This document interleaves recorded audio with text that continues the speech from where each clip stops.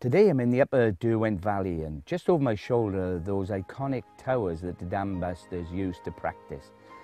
And if you can see as well, there's also a small museum that's open on a Sunday and bank holiday. To get there, which is really easy and accessible, I went to the visitor centre and hired a cycle, a hand cranker, which I could go for 12 miles right around these dams.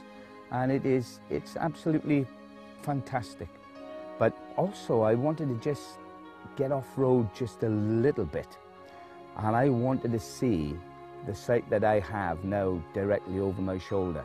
And to do that, I had to hire, well, not hire actually, this was made available to me, one of these babies. And it's a power chair.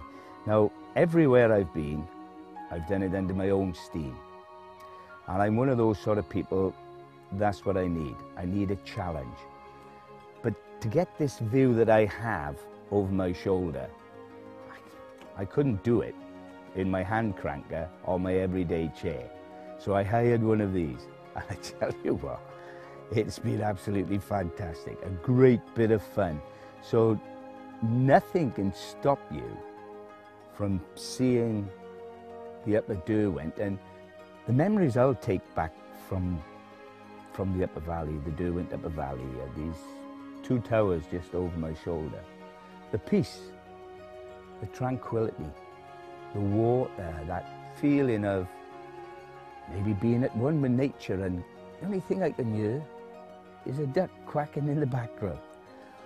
And it's been absolutely magnificent. I've had a terrific day.